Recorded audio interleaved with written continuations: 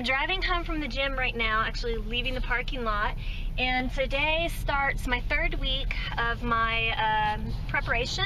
It was kind of cool because we just realized that I actually have 7 weeks from Friday. I was thinking I was short another week, but I'm an idiot. What can I say?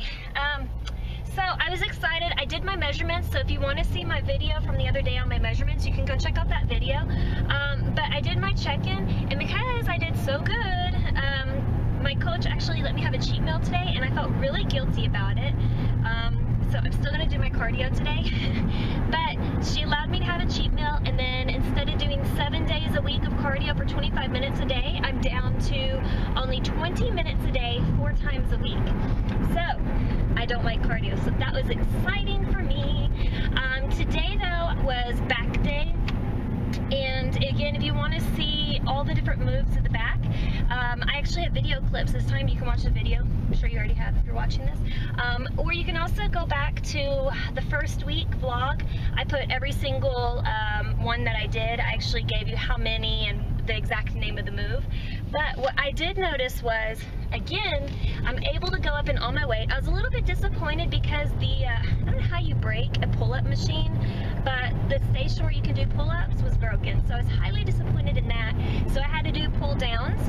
But on my pull-downs, I'm doing my weight and everything still on that. Still following through and just trying to keep the right proper positioning when I'm doing it.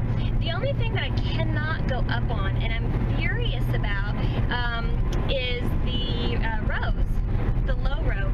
I have been on the same exact weight for 3 weeks now, and everything else I've been able to constantly push myself up with, but that one I couldn't.